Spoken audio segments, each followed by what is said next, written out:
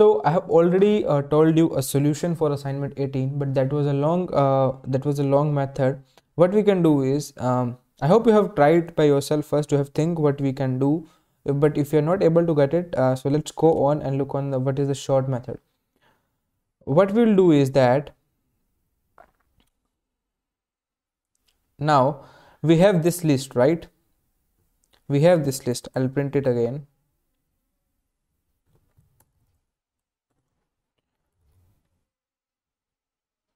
So this is my list of perm.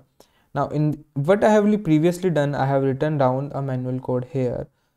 But let's say this time if I run my for loop by only containing a single I for I in perm, what it will give me?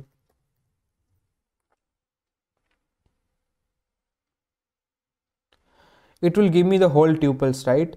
So what I can do is I can simply imply the sum function and length function here. So this means if I add sum function here and if I go for divide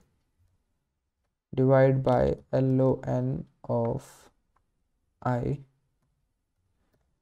Now see what is happening here. Now this I is my whole thing, right? So I have simply implied sum of I, so it will definitely do the sum, that is 19 plus 16 plus 24 plus 50, and it will divide by length of the tuple. So length of the tuple is there 4.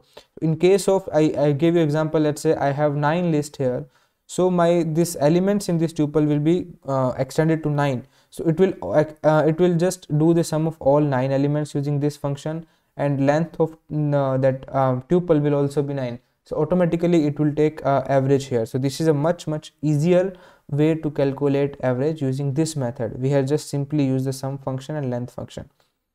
So see, you can see we are getting the exact same results. So this was the very simple and neat solution for the assignment 18. I hope you have enjoyed the solution. So I'll see you in the next video, guys. This is pretty much for zip function. I'll see you in the next lecture. Thank you for joining.